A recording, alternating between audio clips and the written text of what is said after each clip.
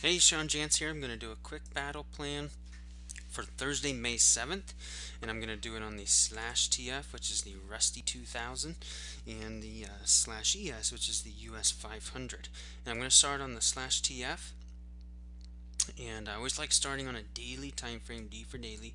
It's usually the largest time frame I go. The daily time frame can give me some decent clues for some intraday opportunities. So I'm starting on this TF, and when I see this TF, I see support coming. Right, I see support.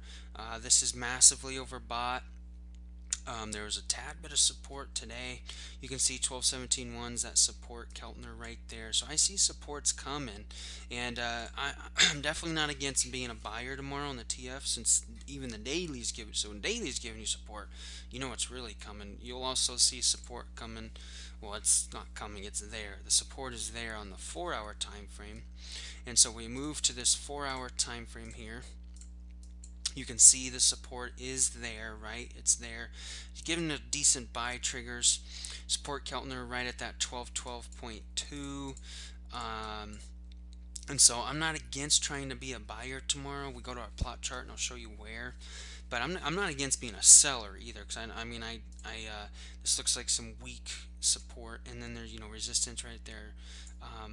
Moving average Keltner is right there, resistance, and then maybe some I don't know if it's going to make it up there. It might. We'll see.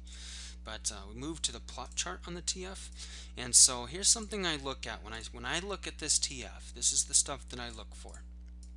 Pretty much of an inside day. Inside day price really didn't go anywhere, up, down, didn't really go anywhere. What stuff I look for is bears kind of took control. They did take it to a new low, okay, and then the bulls massively took control right off of VA low going into the close, and they got it all the way back to the last high. They didn't fail to get it there. They got it all the way back, and actually, if you include that high, they got it higher just by a couple points, which gives me clues that they are going into the close on Wednesday. Bears are here to stay. Okay, so I look for going into the close. Do the bulls take it higher where the last sell trigger happened? And they did. Just barely. I mean, if you include this right here, but going into the full close, they didn't really make it. If you include currently where we are, they're making it now, and so they're you can see the bulls are here, right? They're here to party, but I'm not saying the bears are going away anytime soon. And so currently we're starting above value, and so for me, one of my favorite opportunities really is just going to be a simple buy value area high right there. I mean, if price just comes right down there and buy value area high, you got, if I can get anything down here, so price stays up above, and I can get some binaries, maybe some dailies here. Depends on what they're going to be worth, but that's going to be my favorite play. Obviously, if it gets inside, there's an 80% chance it goes down to that -5 deviation. So that could happen. I don't know if it is because of that 4-hour chart, but if it does, I would like to buy that if it does. So sell triggers, if it comes all the way up, I'm not against selling that right there. That's going to be one of my favorite selling opportunities. That's also pretty close to value area low for Tuesday. So a lot of money was, not very much money was moved. You can see not very, so out of 2,000 stocks, really 188 were moving. Moving as meaning like 188 were more positive than the none, and so stocks really didn't go anywhere. Kind of an inside day, and so after two down moves, so a big down move inside day, a lot of times you get a pop. That's just my experience, and so that's kind of why you can see the 4-hour chart. It's really going to depend. I'm going to have to wake up and see where we are when I wake up. Buying that VA high, though, definitely is going to be my favorite if I can get it. Or it could 80% to the downside. If it 80%, though, it's got to get through those. The 4-hour chart's not ready to 80%, so I don't know if it will, to be honest.